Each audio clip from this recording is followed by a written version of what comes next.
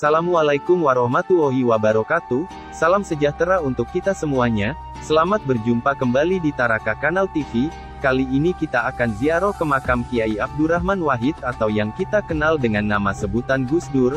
Wisata religi makam Presiden RI keempat tersebut terletak di Kompleks Pesantren Tebu Ireng. Makam Gus Dur seolah menjadi medan magnet bagi peziarah.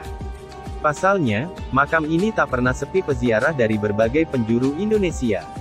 Makam Gus Dur sejak 31 Desember 2009, terus dikunjungi ribuan peziarah setiap harinya. Sebelum Gus Dur meninggal, sudah ada makam dua pahlawan nasional di komplek makam tersebut, yakni Kiai Haji Hashim Asy'ari dan Kiai Haji Abdul Wahid Hashim. Dahulu, jumlah peziarah memang sudah banyak, namun tak sebanyak sekarang ketika ada makam Gus Dur.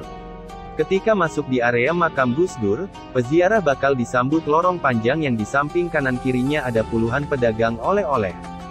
Dahulu, lorong itu merupakan kamar-kamar para santri namun kini berubah menjadi lorong yang dilewati peziarah untuk menuju makam Gus Dur.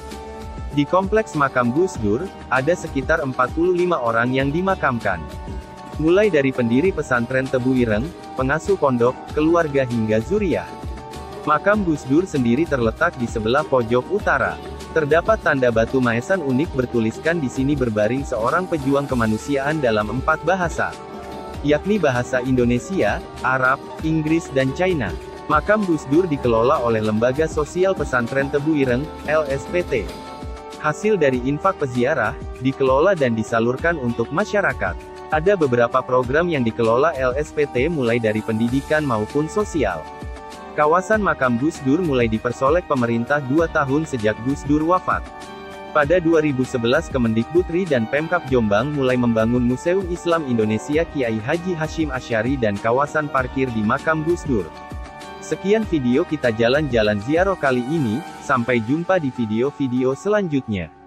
Terima kasih telah menonton, wassalamualaikum warahmatullahi wabarakatuh, salam sejahtera untuk kita semuanya.